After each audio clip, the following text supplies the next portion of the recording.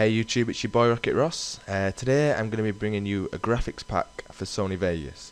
I know all of you don't have After Effects, and a few of you have been saying, well, how do we get the optical flares if we don't have it? So what I've decided to do for you guys is create like a graphics pack containing optical flares. I've got about 10 in there, I think. Just random ones that I've made, just a random selection of different colours, different types. And what I'm going to be doing is showing you how to use it in Sony Vegas. So first of all, I'll just show you, what we're going to be doing today.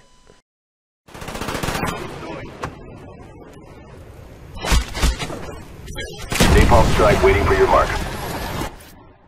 So that's like a red optical flare that I made in After Effects, but what we're going to do in Vegas. So if you open up your Sony Vegas, by the way, the link's going to be in the description for the graphics pack. So just once the video's finished, just go download that if you want.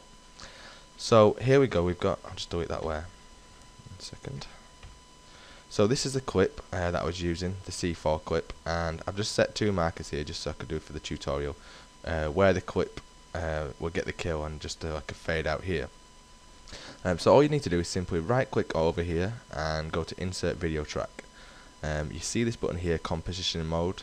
You just need to click that and set that to screen.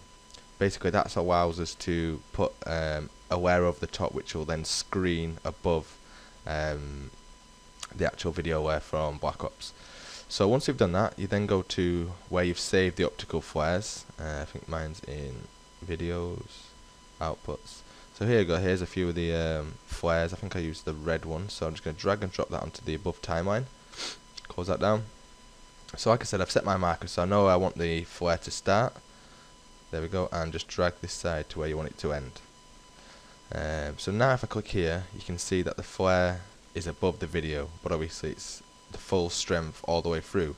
So all we simply need to do is go to the end of the clip until you see this quarter circle, and just drag that so we get a nice fade out like that.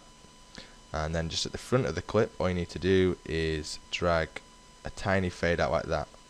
So a little fade out there and a long, nice smooth fade out there. So if we were to press play now, you can see the C4 goes up, optical flare comes in, and then fades out. So it's literally that simple. Obviously, in the download that's going to be in the description, there's quite a few different flares that you can choose from. And just like I said, I made a random selection. I can make some more if you guys need them. In the future, I'm going to be doing some After Effects tutorials.